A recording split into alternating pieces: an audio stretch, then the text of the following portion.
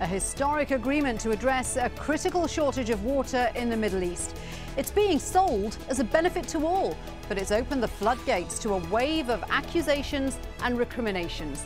We dip below the surface and ask what's at stake and who stands to gain. This is Inside Story.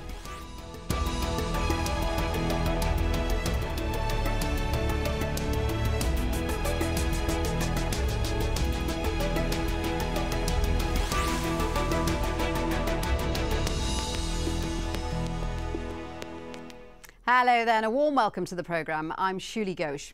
Now, it's being sold as a rare example of regional cooperation, a deal between Israeli, Palestinian and Jordanian ministers to provide new sources of water for the three neighbours and maybe save the Dead Sea along the way.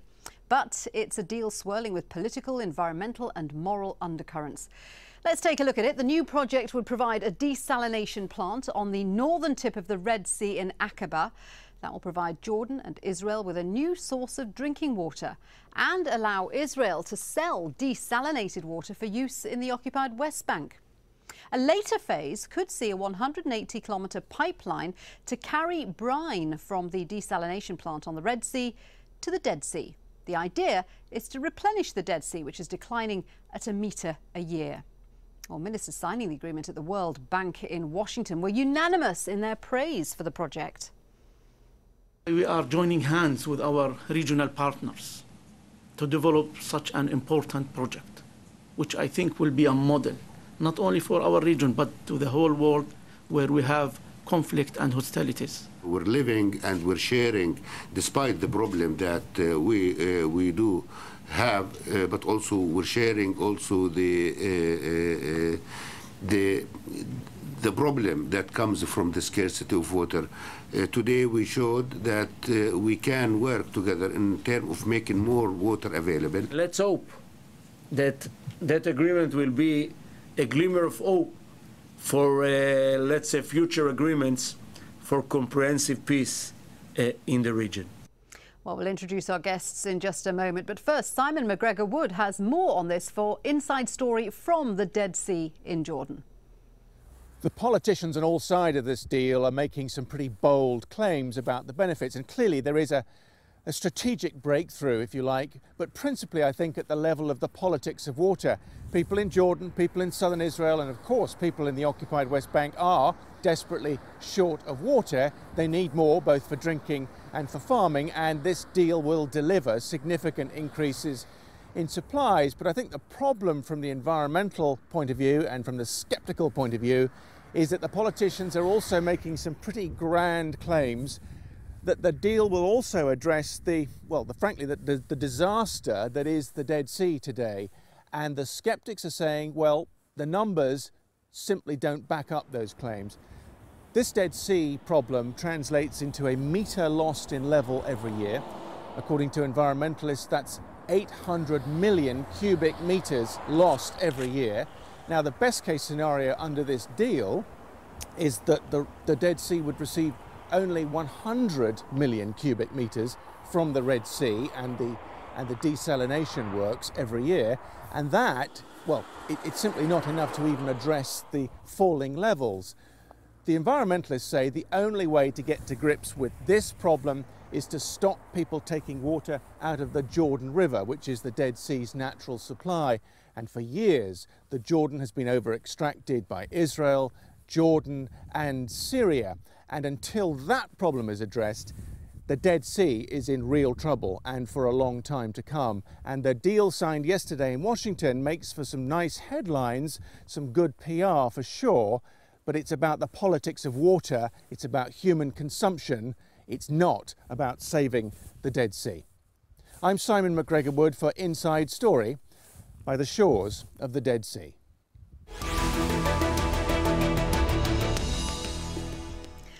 Well, let's introduce today's guests. In Amman in Jordan, Munqeth Mehyar, Chairman of Friends of the Earth Middle East and Director of its Amman Office.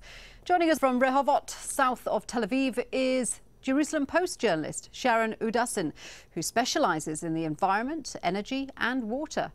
And in Norwich in the UK is Mark Zeitoun, a reader at the School of International Development at the University of East Anglia and director of the university's Water Security Research Centre. Good to have all of you with us. Thank you very much indeed for joining us. Sharon, let me start with you. As simply as an agreement to get more water to consumers, this is being heralded as a great agreement. It demonstrates how all sides can cooperate with each other. Is that how it's being seen in Israel? Yes, in general, it is being viewed exactly that way in Israel, especially by Energy and Water Minister Silvan Shalom, who yesterday exactly called it a historic agreement. While there definitely are critics on certain levels, from just a geopolitical perspective, this is perceived as a positive agreement, one that will bring about water sharing and swaps in a region that is really starved for water. And Munqeth, it is a fact that these countries do need water. How badly is the water shortage situation in this region? Well, it's a well-known fact that the whole region is suffering, but if we look at each country by itself, we find that Israel living a very relaxed timing, because with the desalination plants that they did on the Mediterranean, they have an abundant extra water in their water economy. In Jordan, we have shortage of 450 million cubic meters. Also, the DC project made it a bit bearable this summer. But we all know that the Palestine, who is suffering the most, not being able to control any kind of resources, not even the aquifers in the mountain aquifer under their feet. So the region, it's not all the same. Israel is relaxing the water economy, and the two other countries are in trouble, in my opinion. Mark, do you agree with that? Israel is very, very worried about,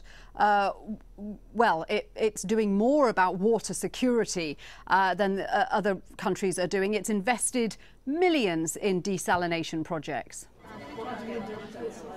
Yeah, certainly the disparity that Munqeth mentioned is there.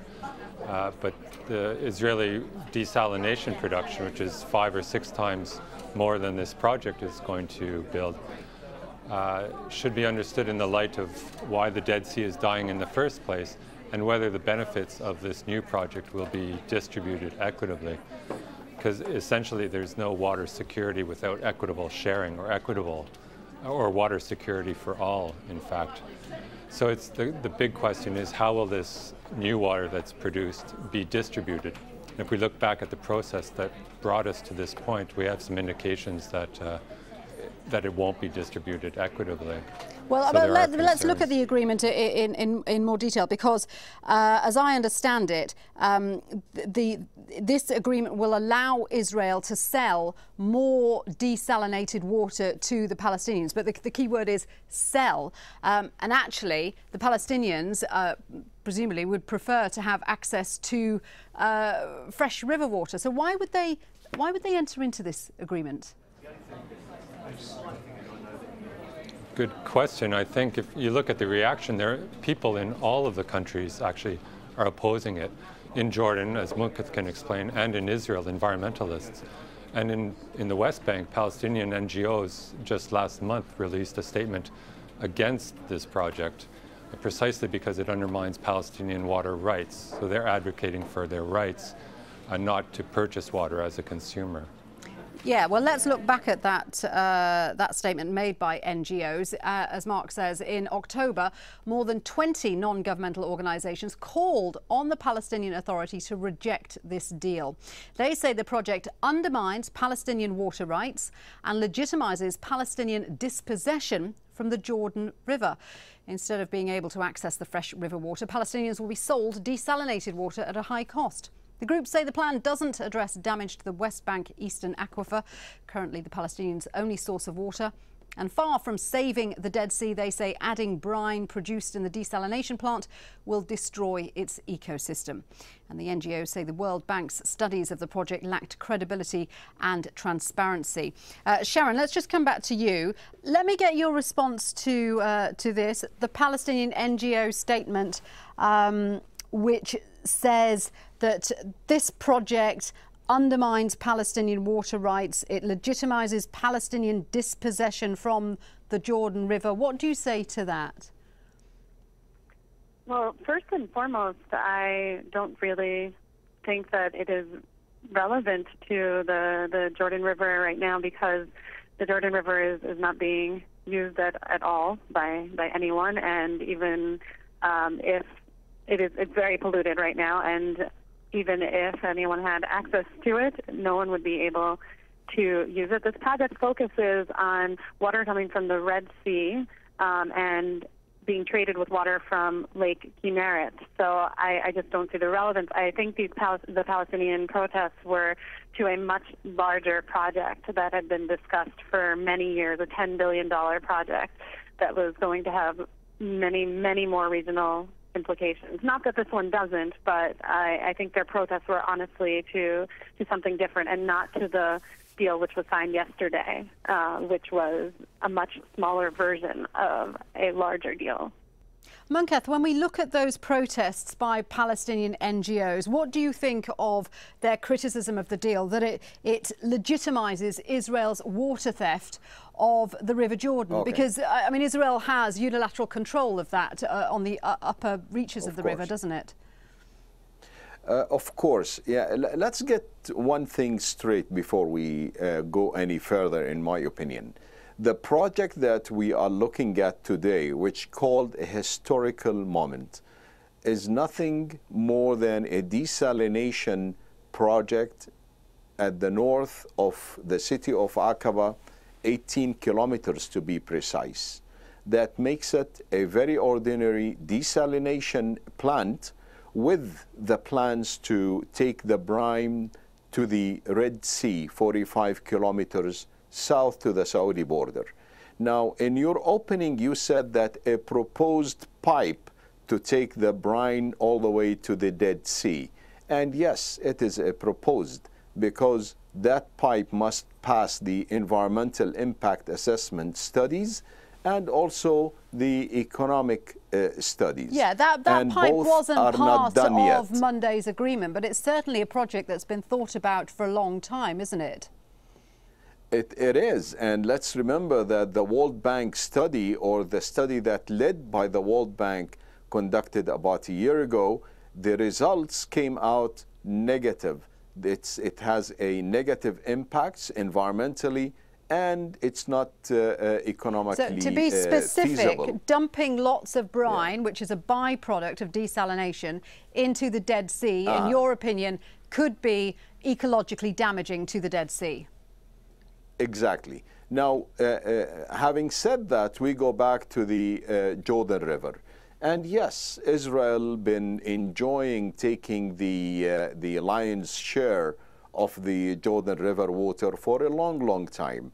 It was the time at war where everybody used to grab as much as they want, because I don't want to let this water go to my enemy, so I take whatever I can.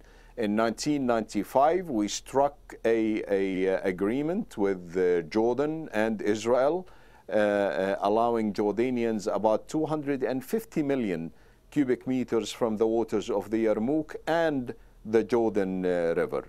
Now, if we go back a bit in history and look at Johnston Plan in the mid-50s, Jordan and the West Bank at that time had a share of 830 million. But now Jordan is getting only 250, leaving the share of the Palestinians with the Israelis. And now, as I understand it, the over-excessive use of the River Jordan is exactly why the Dead Sea is diminishing. Of course, yani the Jordan River used to bring 1.3 billion cubic meters to the Dead Sea. Today, it's not bringing more than 70 to 100 million cubic meters depending on the rainy season. That means that between 96 and 98% of the river's water been diverted, and that is definitely not sustainable for the region. Now, the way we look at it, when they conducted the World Bank studies, we forced the World Bank at that time to go ahead and do alternative study for the Red Dead, the mega project, the Red Dead Canal. And the studies conducted by 3 experts from the 3 countries, and they came up with a way that they can rehabilitate the Jordan River. We need to look at rehabilitating the water economy in all 3 countries, and to look more into reuse of the water that we have already.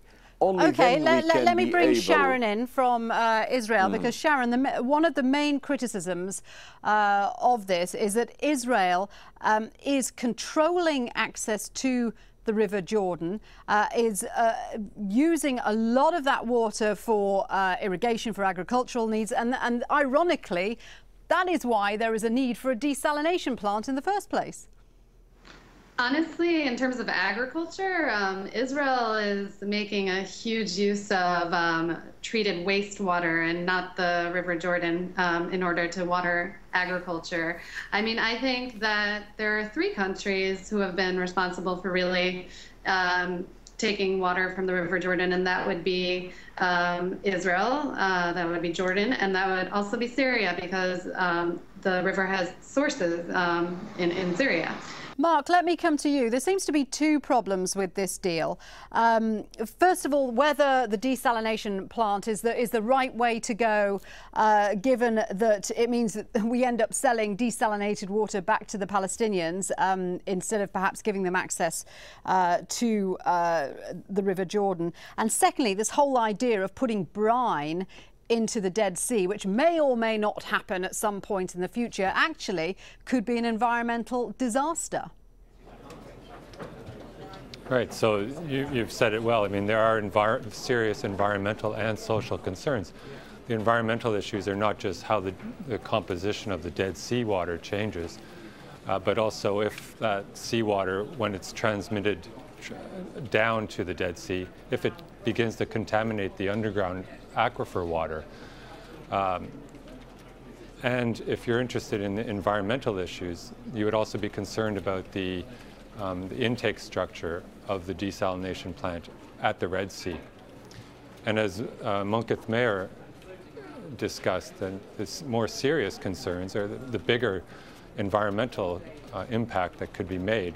Positive impact would be restoration of the Jordan River, which is a natural breathing system with much greater biodiversity. The social impacts, as you mentioned, this is a process between 3 countries, 2 of which are at peace with each other, and 2 of which one is occupied by the other. That's the West Bank. If you look at the process that got us to an earlier version of this project over the last 7 years, you can get an idea of just how equitable this new deal will be, and whether it will be fair or not.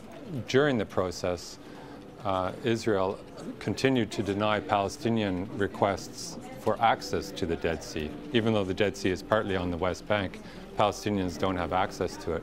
That access is continuing to be denied, even over the 6 or 7 years of consultations. Do you think that's one reason why they entered into this agreement? Because they think that maybe one day, if there is an eventual peace accord, this needs to be an asset that they have to have a foothold in and an interest in now? I suppose so. I mean, each actor is in it for their own state, for their own interests. And the Palestinians stand to gain possible access to the Dead Sea and the development of industry there and tourism, like Jordan and Israel have done. The other interest for Palestinians is water. So if there is a fair share of water that comes out of it, could be a good idea for some Palestinians. But when you look at the opposition in each country, it's unanimous, mostly on environmental grounds and also on the social grounds. It's interesting that you know, this agreement was signed at the World Bank headquarters, so clearly the World Bank is endorsing it as a deal. John Kerry is due in Jerusalem. He says this is a good deal because it improves economic development. Does a project like this have any impact on future peace talks, negotiations? Well, I think it has positive impact on the businesses in the region, in the Dead Sea, so the potash industry and tourism. Whether you think that's going to lead to peace or not is up for you to decide. If you look at the process that's been up until this point, it's been one mainly of the governments distancing themselves from the people's concerns, and the governments within themselves fighting and battling, denying Israel, denying access to the Dead Sea of Palestinians. And I'd like to point out that what you noted that the root cause of all this is upstream water use, so damming of the Lake of Tiberias in 1964 by Israel, and then later dams by Jordan and Syria on the Yarmouk River. All that water that's been used up until very recently a lot of it has been used to grow crops in the desert, bananas in the desert on the Jordanian side, and dates and what have you on the Israeli side. The question then becomes, if there's so much local mismanagement that the Dead Sea is dying, why do we need the desalination plant to rescue us? And indeed, why should the international community and the World Bank pay for local mismanagement to the tune of billions of dollars? It's a question that needs to be answered before we proceed. Do you agree with that, Munqeth, that there should be better management of water resources on a local level, better management of wastewater, rather than automatically building desalination plants, which will automatically increase people's consumption and keep having a knock-on effect down the line? Absolutely, I agree, Annie. The reform of the water sector in all countries is very, very much needed. But I would say that we should leave the desalination option to the last. And since our governments are excited about having a desalination plant, I do not oppose it, really, and especially when we see a historic agreement with the 3 countries on board discussing such a project in the open. I want to see cooperation between the 3 countries on water issues. This is something we do support in the open also. Now, look at the project itself now. The project talks about desalinating in the south and to supply Eilat with a certain amount of water to be exchanged from water in the north for Jordan, where Jordan needs it most. At the same time, I find it good from the Jordanians to include the Palestinians and ask Israel to supply the West Bank with more water. I think this whole formula is an excellent one. We do not oppose it, and we think that's what the region is needed. Okay, well, this is a key question, isn't it? Let me just ask Sharon this one question, because a lot of this hinges on whether Israel is going to supply the West Bank with more water, because it's certainly not a condition, is it, that they make more water available. It's an option that they could make more water available to sell at a high price to the Palestinians. Is that the case, Sharon? Well, I was under the assumption that it was a condition of this agreement. I mean, this was just a memorandum of understanding, but I assume once the parties formalize it more than a memorandum of understanding, that it will be something that they commit to. I mean, already Israel is required by the Oslo Accords to supply directly 31 million cubic meters a year of water to the Palestinian Authority, and they're currently supplying directly 52. This is in addition to the 196 million cubic meters a year that the Palestinians receive from the region, from the aquifer. And I don't see any reason why Israel would go back on a commitment. There's no reason I think that they will follow through with this. Let me say a big thank you to today's guests, Munqeth Mehyar and Mark Zeitoun, and with us on the phone, Sharon Udasin. Thank you for joining us on this edition of Inside Story. We always welcome your comments, so feel free to tweet us. Our Twitter name is @AJ Inside Story. From me, Shiulie Ghosh. Bye for now.